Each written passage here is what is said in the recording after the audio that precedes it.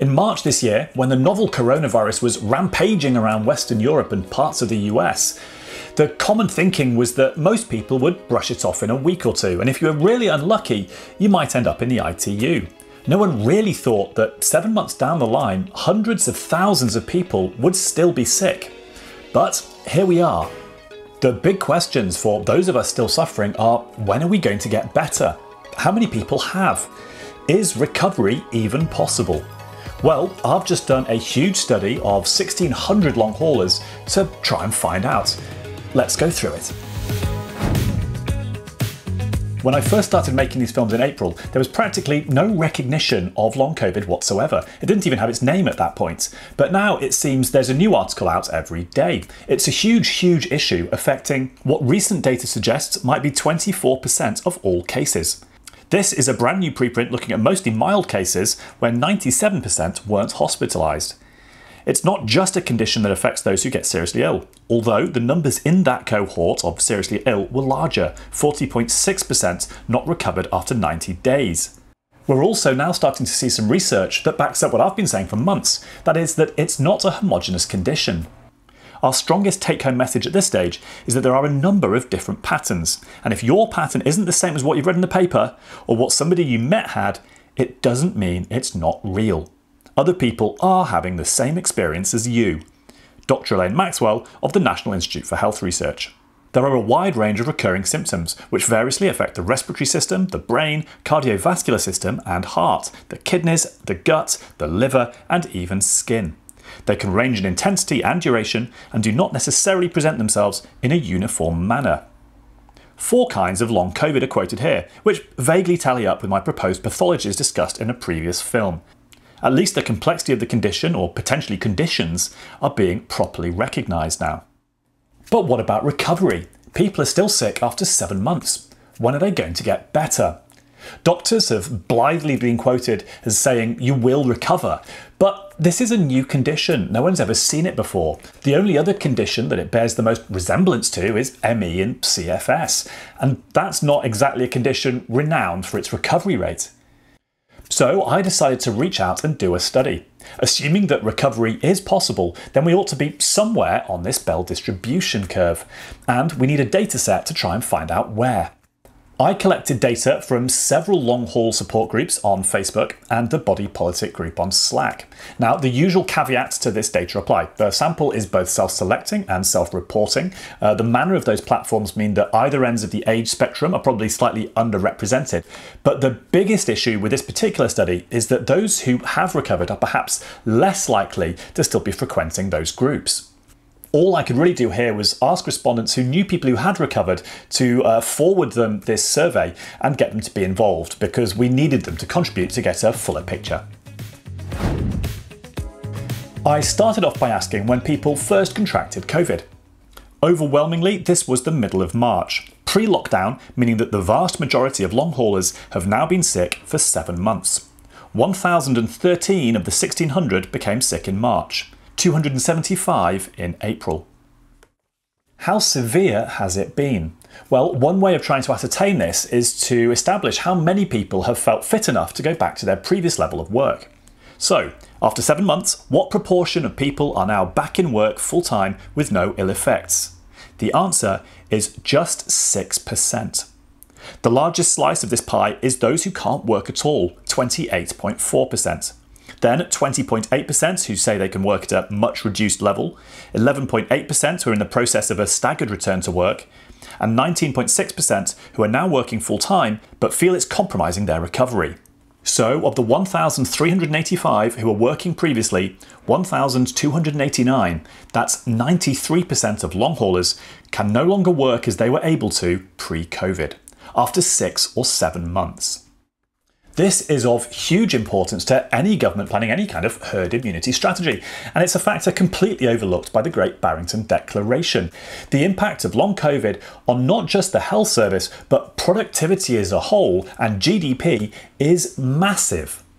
Going back to a slightly more personal experiential level, what are the most challenging aspects of dealing with long COVID? Well, pretty much everything on this list is horrendous, but what's the worst? Rather than asking people to just choose one, which would risk everyone choosing the same one and not finding out what else was hard, I asked respondents to choose two. Not just physical aspects of the illness, but the knock-on consequences too, like the impact on mental health, finances, and relationships. And what were the results? Well, by far and away the most commonly cited challenge of long COVID was fatigue. And for those watching who maybe haven't experienced what long COVID fatigue feels like, it's not like just being tired. Imagine being run over by a truck and then being chloroformed. When a wave hits you, no matter what you're doing, you're done. Such is the vast range of symptoms that I had to group them into physiological systems. In second place, neurological, which is the system including brain fog, dizziness, tingling, and vision problems. Sorry about the rubbish way Google is presenting this data, by the way. In third place, breathlessness and respiratory issues. Fourth place, heart issues, including high heart rate and palpitations. And also making this top 5, the negative impact on mental health. This really doesn't surprise me, along with some recent hypotheses that connect anti-serotonin antibody persistence with long COVID. Basically, the overactive immune system diminishes your serotonin levels, with a consequential impact on your cognitive function, mood, and other regulatory processes. As an example of just how wide-ranging everyone's experience of long COVID is, every category on this list made at least 51 people's top 2. 200 people, for example, choosing the impact on relationships and family as one of the most difficult things to deal with. Now, long COVID is infamous for its waves and relapses, which makes linear improvements very hard to judge. Also, some symptoms can get worse. But which ones? Well, almost tied at the top for symptoms which have got worse over time are fatigue and neurological issues. Heart issues in third place.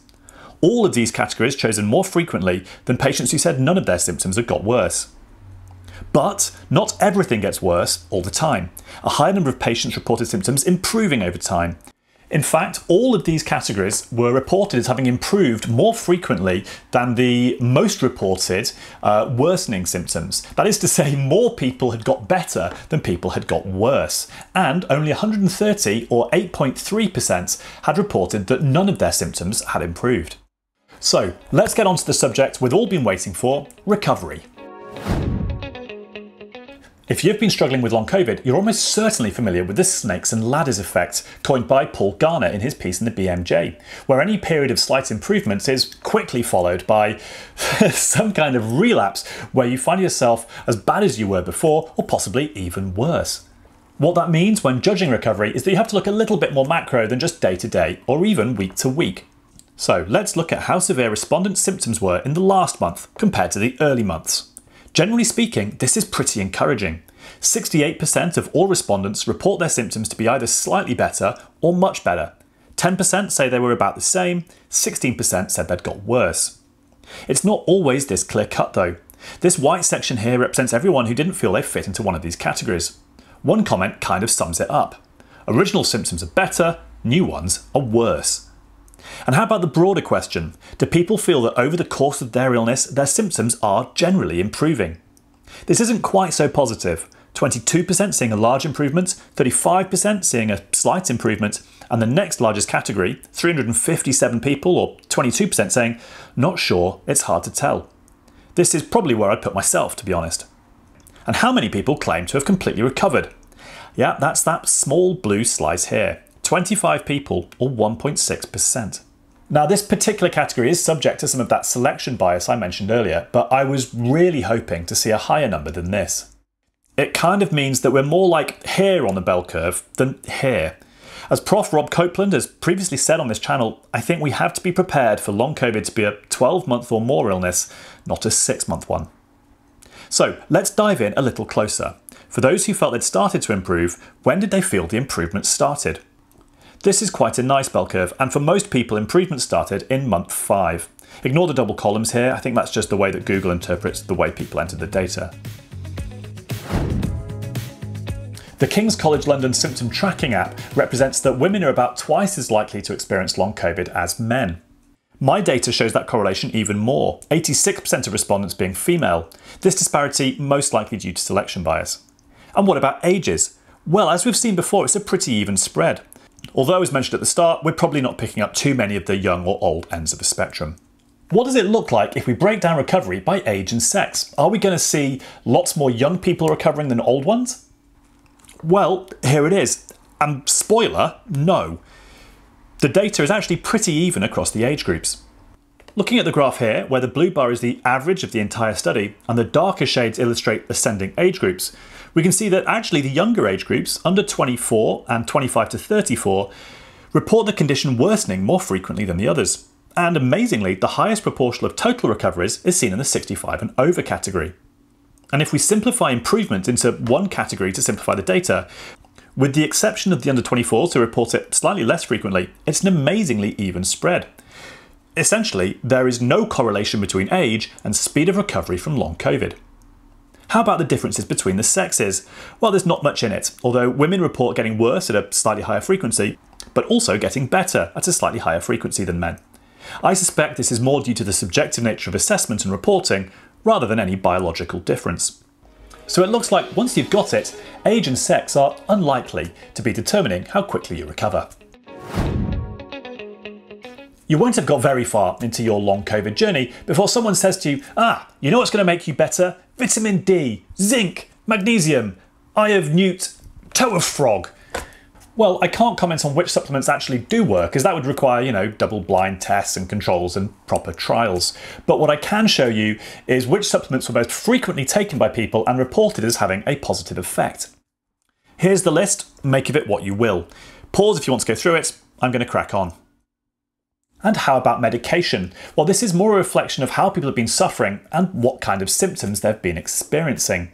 Let's take a look at the most commonly prescribed and over-the-counter taken drugs. Antihistamines are at number 1, but if you add the prednisolone and dex to the non-specific steroids, then that would top the list. I'm not surprised that these have been prescribed this frequently due to the inflammatory nature of the condition. Other major drug groups include those to manage stomach issues, mostly acid production.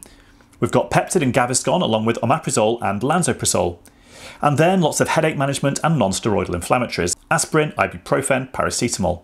Then some beta blockers to deal with heart issues, and antidepressants made the list too. Separately, the word inhaler was also mentioned 196 times, suggesting lots of people had had issues with their breathing. The fact that 93% of long haulers who were previously in work are unable to go back to their previous level of activity shows you just how debilitating this condition is. But there are green shoots of recovery to be seen. Yes, these are subjective, and yes, every improvement is usually associated with some kind of relapse, but reports of recovery here are common enough that I think we can start to have some hope. In the meantime, we have to keep managing the condition as best we can, and perhaps try and reframe our expectations to try and protect our mental well-being. If we're able to accept the present as it is and not hang all our hopes on tomorrow being better, then perhaps we can get to the end of this rubbish journey in one piece. Look after yourselves. Until next time.